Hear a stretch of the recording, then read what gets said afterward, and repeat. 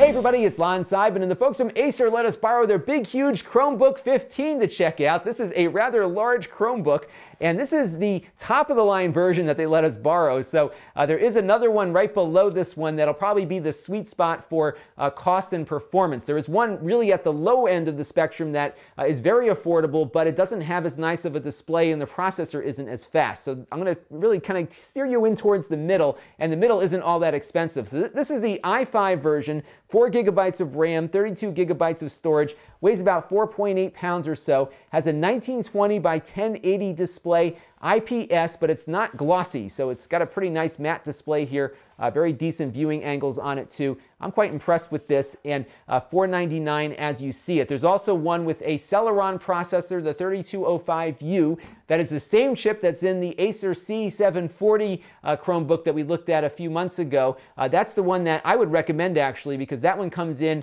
at $329 but has the same display. There's also a white version available too, so if you want a white one, you can get a white one, or you can choose this black one here. So nice display. I think this is the real sweet spot for this resolution, especially when you're sitting at a laptop distance away from it. It goes down pretty far too. It doesn't go flat, but it does go much farther than a lot of other laptops do, so that's a pretty nice angle on that one there. It's got the standard Chrome keyboard. It does feel very nice and very high quality. I've seen a lot of Chrome keyboards now over the last year and a half or so, and this one really feels nice, and it's certainly on par with Acer's other offerings. Nice stereo speakers here. They're not going to be as good as maybe a pair of speakers that you might plug into the computer, but they do sound nice, good stereo separation, and quite loud too, because you've got a lot of surface area here to project that sound out on there. The trackpad is very spacious, although I wish it was a little less spongy, but it is usable. It's certainly on par with other Chromebook touchpads I have used, but you have to push it down a little bit too far to get things moving around, so I wasn't as impressed with the trackpad, but it is responsive and works as well as other Chromebook trackpads do. On the side here, we've got a power cord port, of course, you need that, HDMI, USB 3, as well as a headphone jack on that side. On the other side here, you have a memory card slot. You can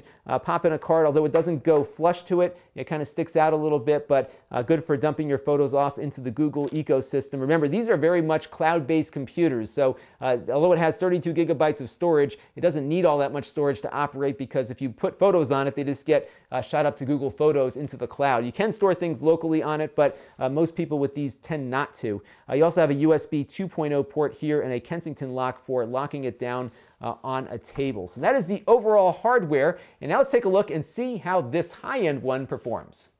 All right, let's check out its web browsing prowess, because that is what you do on a Chromebook. And we'll take a look at my YouTube channel here and click into a video, and you'll see how fast everything spins to life here. So very fast rendering time, as you can see. Things are really spinning to life very, very quickly. We can even go in and look at a 1080p 60 video. This is running at 60 frames per second. Very responsive here as well. So we're not having the same kinds of issues with the 60 frames per second video that we had with some of the lower end Chromebooks, which tend to struggle a little bit with that. So full screen is no problem. 60 frames per second works just fine. So a lot of the higher end videos should do well. And this is no surprise, because don't forget, we're running with an i5 processor on an operating system, Chrome OS, that is designed for lower end processors. So faster chips will do very, very well on here, as you can see. We can even pull up the Hello Racer WebGL demo here. This is a little demo of the 3D graphics capabilities of our Chromebook here, and you can see the graphics are very fast and fluid and very detailed also. This is using the Intel graphics that are built into the i5 chipset here, so really good performance there. On the Octane test, we get a score of 26,594. That measures its ability to render HTML and JavaScript, the things that are the web is made from, so we can see how it compares to many other computers on the market. Many of the machines above this one in performance also cost twice or 3 or 4 times as much, so it just gives you an idea of where this is for $499 with the i5 processor. It really does perform quite well. Now, if $500 is too much for you, there are some other options available from Acer in this very same form factor. The problem is there's like 14 different options to choose from, which can get pretty confusing. So what you're going to see at the low end is a $198 version. It'll look very similar to this one, if not exactly the same. However, it doesn't have the same guts this one does, and it won't be nearly as fast. And I'm actually going to recommend against that low end one, not only because its Celeron processor is rather slow compared to what you see on this one, but also because its display, although it is 15 inches, is at a much lower resolution. It's not going to look nearly as good as the 1080 display is going to look like. So you definitely want to look for the 1920 by 1080 IPS display as you are browsing through the multitude of different variations of this product.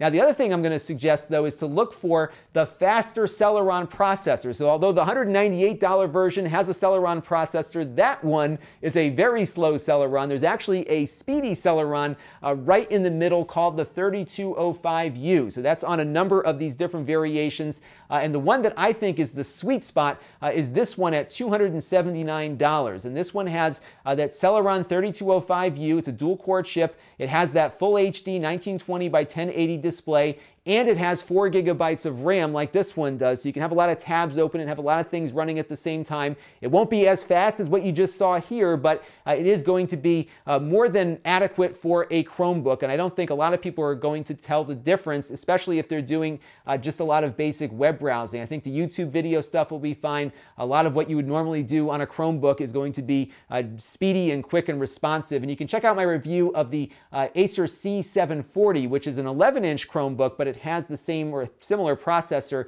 as what I'm recommending here. So you can get into a really nice Chromebook for $279, 4 gigs of RAM. It does have less storage space, which is 16 on that one versus 32, what you saw on here. But on Chrome OS, it doesn't really matter because so much of what you do gets pushed up to Google's cloud anyhow. If you're not storing a lot locally on the computer, I really wouldn't worry about going with that 16 gigabyte SSD on the less expensive model. So $279.99 is the sweet spot if you're looking to save some bucks. But if you want to go for the gusto and have some horsepower, $499 is also a good value, and it's a very nice Chromebook. One last thing, which I didn't mention, is battery life. Depending on what you do with it, you're going to see probably anywhere from 6 to 8 hours, maybe 9 or 10 hours if you turn down the brightness on the display. But I think for what most people will use it for, I expect to get 6 to 8 out of it through the course of just doing normal low-key kind of usage, which is a lot of what you would normally do with a Chromebook anyhow. This is Lon.TV. Thanks for watching. This channel is brought to you by the generosity of my Patreon supporters. If you find the channel helpful, you too can contribute for as little as $1 a month. Visit Lon.TV/Patreon to learn more.